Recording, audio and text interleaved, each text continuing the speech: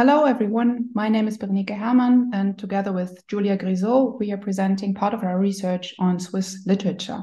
Today, we're talking about a well-known figure in literary discourse around the globe, and we're asking whether Heidi really is happier in the mountains. To answer this question, we are using computational methods.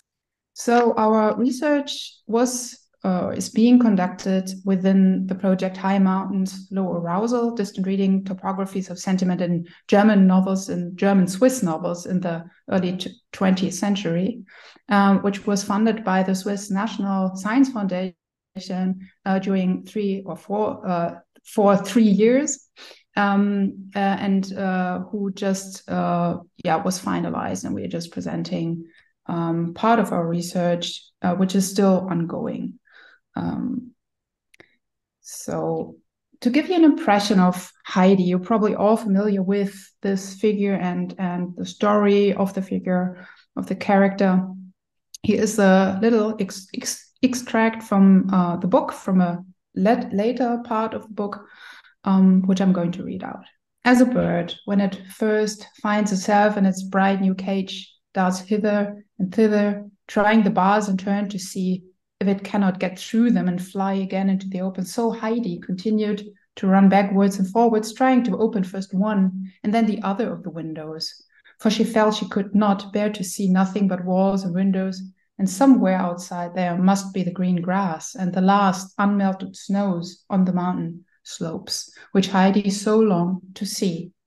So already from this extract, you can see that there are specific patterns in which the topographies, which we understand as landscapes or space in the fiction, are depicted, and in ways in which they are actually encoded effectively or by evoking emotions. So let's jump into another survey which we didn't conduct, but which we kind of put into our background theory or general approach here, which is a national survey which was conducted in 2015 by the Swiss authorities, looking at many aspects of Swiss identity, also asking this question, which we see here: which events or personalities are important to Switzerland's identity? And we can see that Heidi actually comes in at 5th place, just after Wilhelm Tell. So we see that Heidi, as a fictional character, has made its way into the real world, the everyday world of people, and even into identifying, has a role for identification of citizens and inhabitants of Switzerland, together with another iconic character, Wilhelm Tell. So this, in part, already answers the question, why Heidi? Why do we look at Heidi in particular? Because in our research, we apply distant reading, which is normally run on bigger collections of texts on digital corpora. Heidi, in a way, is a specific use case, which is in a way iconic. It was first published in 1880-81, so many years ago. But since then, it has evolved to be one of the most popular, or the most popular, Swiss novel and literary character, as we just saw, within Switzerland and beyond Switzerland. So it ranges among the best-selling books of all times around the globe. So why is that, right? I mean, being empirical literary scholars, we ask why such success could have happened. And we arrived together with the literature research on Heidi and children's literature altogether, which of course Heidi is an example, at the finding that the text reassuringly simplifies reality, and it creates a world made of polarizations. So you have the good and the bad. And for us, interestingly, for our project, these polarizations, these contrasts, run along the difference of types of landscape. So we have an urban environment, and we have a rural and a natural landscape, which are contrasted. So, and that's not all, but these landscapes are also encoded in terms of effect or value. The characters that experience events and which are depicted psychologically have emotions, they undergo effects, and there is good reason to believe in the literature on Heidi, on the hermeneutic literature on Heidi, that there is a good encoding of the good in rural life and natural life, as opposed to the bad urban life as part of capitalism and industrialization taking hold. Interestingly enough, together with the creation of Heidi, the specific myth started to emerge in Switzerland beyond, of course, Heidi itself as just one children's book, which is the idealization of Switzerland as an enchanted, uncontaminated natural space. If one looks closely at the history of Switzerland, one sees that this is really not the case, but Switzerland was one of the first adapters to industrialization in its own way. But again, the question, why was Heidi such a success, might be answered, at least in part, by research that says, well, it's not just schematic. It seems to be, it seems to strike a balance between realism and sentimentality, of a little bit of complexity and within the schematic way of telling things. And here's where we actually start our distant reading approach, where we use spatial entities matching. Julia is going to tell you details about that, where we use lexicon-based sentiment analysis in order to run an automated analysis that asks about this dualism in Heidi. And this has two reasons. On the one hand, of course, we could do this in close reading, of course, but we want to test. As I said, we have this larger project, and with a larger collection of texts, we want to test whether our method that we use on the bigger corpus actually holds, whether we can validate it on a small text that is, of course, that people have read over and over, and that we also have read in close reading, which we know as a holistic unit. So we test our method, whether does it find a prominence of natural space as opposed to urban, because it's supposed to, a story that depicts mostly alpine life. And the other question, which is also more empirical and open, is whether the polarisation of good and bad in relation to the landscapes is borne out by the analysis. Applying an empirical and as intersubjective or even objective procedure as possible. And then the last question relates to what I said before. Do we still find a schematic pattern despite the literary value that some people have pointed out? So for us, it is most of all a use case for validation of our sentiment analysis. We used senti-art and we validated by contrasting it to human annotation. So that's something that we did most of all, not just our close reading. That is kind of in the background. What's in the foreground is human annotators who did a very controlled annotation run and annotated sentence by sentence. Thank you, Veronica. I will now guide you through the methodology and the results of our study on the spatial and the sentiment analysis of Heidi. Our exploration of the spatial dimension of the novel began with the compilation of a comprehensive dictionary of spatial terms, both named ones and non-named ones, where named ones are terms such as Berlin, Donau, or Zermatt, and non-names would be general common words like field, hat, or palace.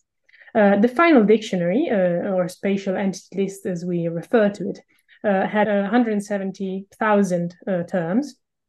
And while we focused our analysis on the two bigger kind of categories of rural and urban, then you can see we actually had some subcategories that you can see in our table, and they were especially useful for us to operationalize the collection of these terms. You can also see in the distribution that can be seen in the graph just aside the table, that the distribution is not exactly normal. And the reason is simply that geolocations, so names of existing places, were much easier to collect and were pre-compiled lists that you can find online, whereas we had to make our own lists for non-named entities. And with the help with some Swiss-German native student assistants. But you will see that that doesn't necessarily affect the result.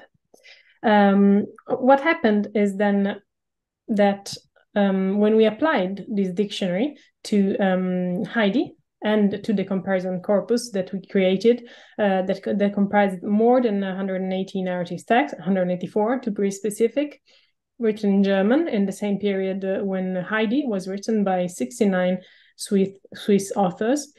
This allowed us to examine how many rural and urban entities were featured in these two corpora, and also whether this distribution differed between those two corpora. And here we are talking exclusively of the spatial representation. In terms of sentiment, we used Sentiart, as Berenike just said, which is a very well-known sentiment analysis tool developed by our very own Arthur Jacobs, and that has used a very large language dataset, NBERT, and which we have seen previously in our research. It performs far better than many other pre-compiled lexicons, sentiment lexicons. What we focus here specifically is the effective aesthetic potential measure, which has been proved to correlate very nicely and to reflect the valence, so how positive or negative pretty much a word is. So Sentiart is a very well-balanced lexicon that has words that span from very negative to very positive, and more than 116,000 words that are that have values for this sentiment. Which also means that it typically has a very good coverage. So in our case, I think both for Heidi and for the corpus, the coverage of Sentiart was above 85%. What happens in practice in this kind of analysis is that for every sentence, every word detected, every word that is present in Sentiart gets a value for sentiment. And this value can be then averaged per sentence to obtain a sentiment value per sentence. So this happens for every sentence in both Heidi and the corpus. And this way we are able to compare the two. So what about the result?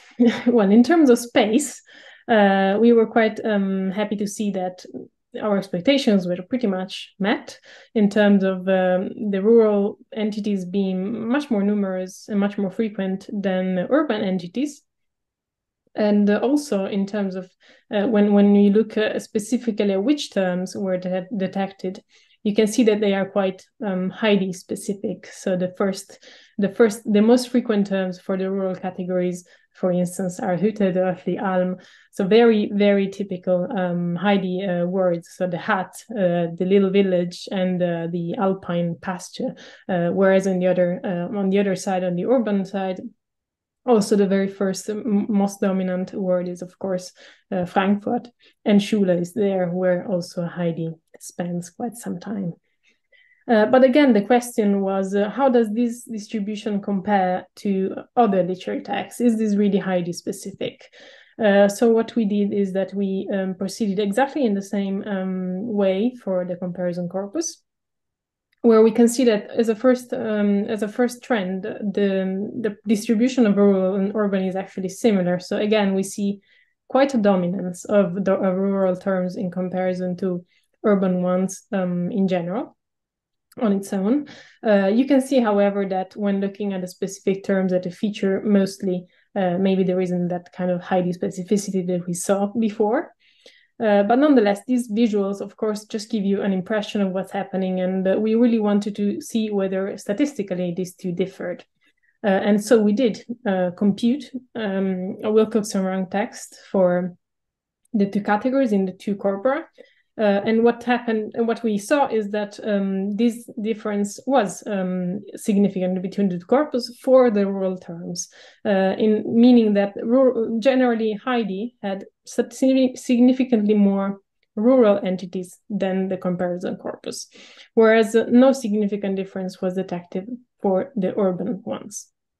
And also, in terms of the overall presence of spatial entities, Heidi had more. So there is more space in Heidi in general than there is in the comparison corpus. In terms of the combination, the interaction between sentiment and space, as we have said previously, we wanted to see whether there is an effect in practice, an effect of the presence of space on the sentiment. So does the mountain actually has, for instance, a positive connotation or not? Does Frankfurt has a negative correlation? How we proceeded in that respect is that for every sentence, again, we could detect those spatial terms. And at the same time, we could detect the words that are part of the Sentiart lexicons. So therefore calculating for every single sentence an average value of sentiment, and also labeling that sentence either as rural or urban. And of course, there are cases in which a sentence contained both rural and urban terms. In those cases, that sentence would feature in both lists, so it would appear twice in our computations. And what we could see from this analysis is that, for instance, we could construct a sentiment arc of Heidi. And this emotional arc resembled very much one of the arc proposed by Regan and colleagues for one of the type of stories, which maybe is not necessarily surprising, but it does mean that Sentiart does its job in a way. And it also reflects our expectations of Heidi as a story, because we know that Heidi starts and ends in the mountains, but in the middle of the book, she's in Frankfurt. So this negative trend in the middle is actually exactly where, pretty much where she's in the town. When looking at the entities and this Sentiart aesthetic value as compared individually, so the block, all the sentences that had rural and all the sentences that had urban terms, and comparing them in terms of sentiments, there was a significant difference where rural sentences were significantly more positive than urban ones. Again, our question extended to the comparison corpus. So we wanted to see whether this trend was also true there. So we did perform the exact same computation, and we did find that, yes, there was a significant correlation in the comparison corpus, but it was exactly the opposite, in the opposite direction. So the urban sentences in the comparison corpus, well, I can see that the graph does not really show that difference a lot, but the stats say that the difference is significant and highly significant.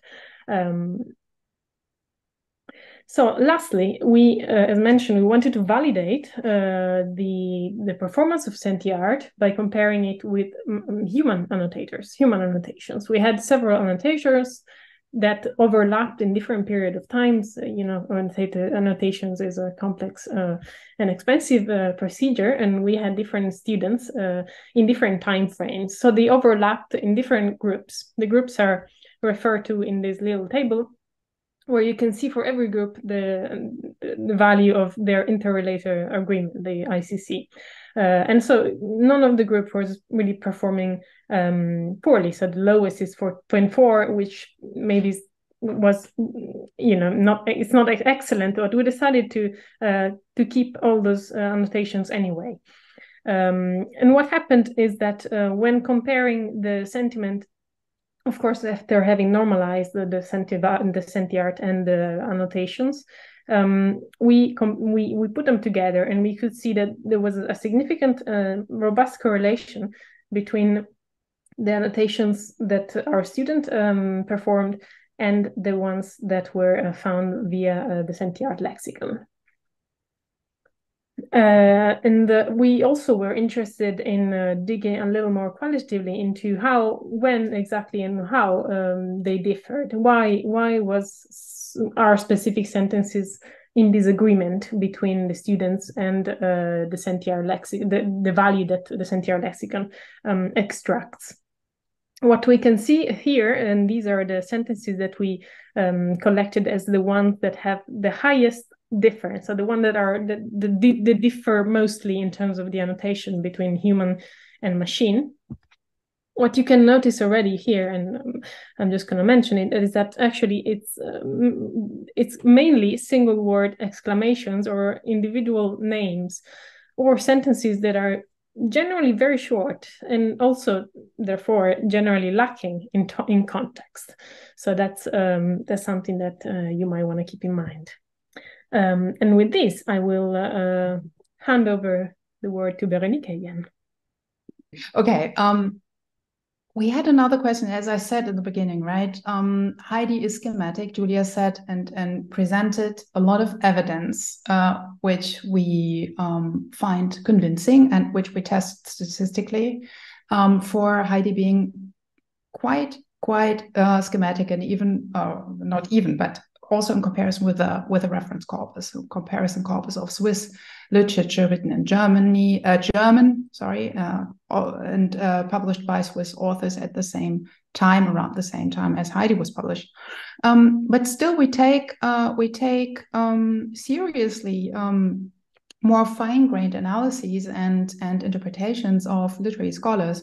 So what we did then do in a small qualitative study is look at specific places and types of space within Frankfurt, in the part of the story that takes place in the big city. And what we found among these spaces and places is that the Studierzimmer, seems to have a specific role, which is encoded, which opens up a space for the small girl to learn and to develop, to open up, learn new ways while studying and while interacting with people there in a friendly way. What we see here, I'm not going to read it out, but what we see here is an interaction with a grandma of the host's daughter. So we're looking at a learned lady, bourgeois lady, highly educated, who has a benevolent view on this child from the mountains, on this wild child, and who supports her. And all this happens mostly in the study. So the study, the Studierzimmer, seems to be a friendly space within the urban environment. It is a space for learning. And as the whole story shows, of course, that nature is a wonderful space for learning, but there seem to be like pockets within the urban environment that do the same. And it seems to be important that Heidi has a degree of freedom within the study, within the Studierzimmer. And she kind of shakes up the situation a little bit by, for example, bringing in music, which hasn't been heard there in this way. She brings in a barrel organ player. She brings in animals, a cat that is quite wild in there. And she herself is being an entity that is shouting, laughing, and romping around in there. So she's doing her authentic, effective behavior, and she has the support within this space, within the urban confinement. So that while the narrative is overall very schematic, at the highest level, looking at the whole text, and has a topographical schema that is stable and on which the effective value, the encoding, is clearly mapped. We have these little hiccups, and these seem to make the story so interesting and seem to make it good children's prose.